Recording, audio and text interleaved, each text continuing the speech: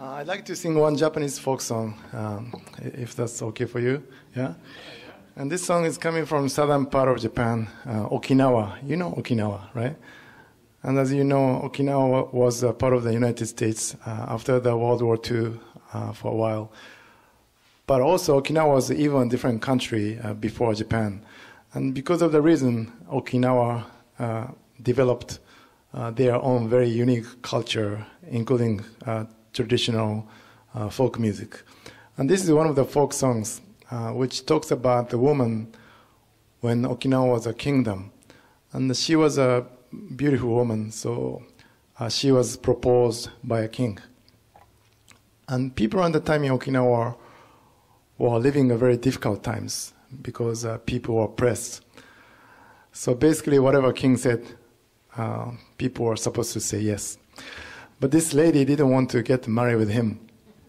So she refused, denied his proposal. However, she survived. And she became a heroine, and this song came about. And I'll be singing this song in Okinawan local dialect, which I don't even understand much. But you can sing along if you want to.